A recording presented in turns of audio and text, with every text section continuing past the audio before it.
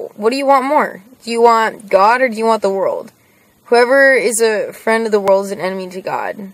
And, you know, it's like, it's either you're for me or you're against me. And God is all for you. He never goes halfway on his word. He wants to give you an abundance of happiness and eternal life. So you got to do your share.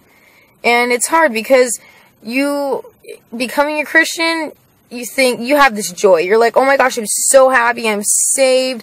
God is the most amazing thing in the world. Jesus did this and that for me. The Holy Spirit's in me. I can feel it all the time. And then your friends will hit you up. Hey, come hang out with me. And you're like, oh my gosh, last time we did that was so fun. But then you think, oh, they want to get drunk. They want to get high.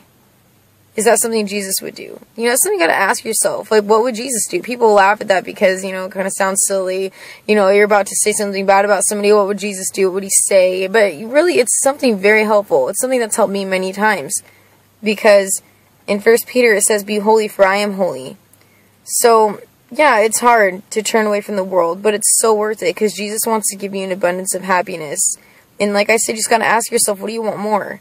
And people are going to call you judgmental when you say, I'm sorry, I'm not going to drink anymore because of my walk with God. It would be wrong.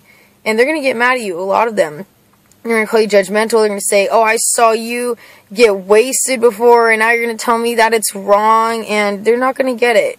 But if you just hold strong and true to how you are, they'll think about that one day. They'll think on that when they're hit rock bottom and they don't know where else to go, and they might get curious about Jesus, and you might be the only Bible they've ever read, the only example of a true Christian they've ever met. So hold strong to it. Don't let anybody turn you away from how you are in Christ. Be strong. Be a true Christian, and avoid all evil presence, like, even the way you talk is huge. What you say, the things you put on Facebook. And so just be careful. Be wary. Be cautious. Be loving and patient, and just ask yourself all the time, anything you do, like, would Jesus do this? Is this something right in God's eyes?